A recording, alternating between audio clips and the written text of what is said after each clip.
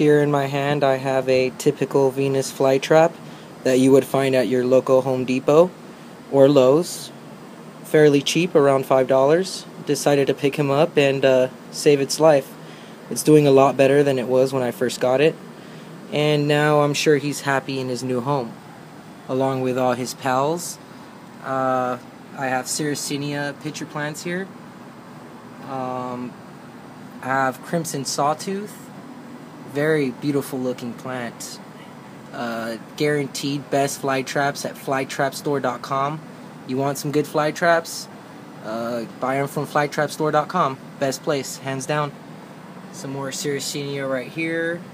I have a adult Maroon Monster that I bought from Flytrap Store as well, along with Pink Venus from Flytrap Store. Very, very short-lived plant, opposed to the Maroon Monster. They're about the same age. Typical Venus right here. Another Pink Venus down there.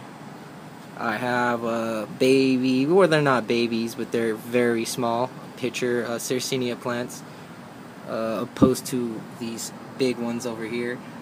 In the middle right here we have a lot of your typical Venus, green Venus. This one's actually a dentate, has sharp teeth. It's pretty cool. And yeah, that's my carnivorous plant garden over here. And down here I am propagating through leaf cuttings. See how that works out for me. Okay, thank you for watching.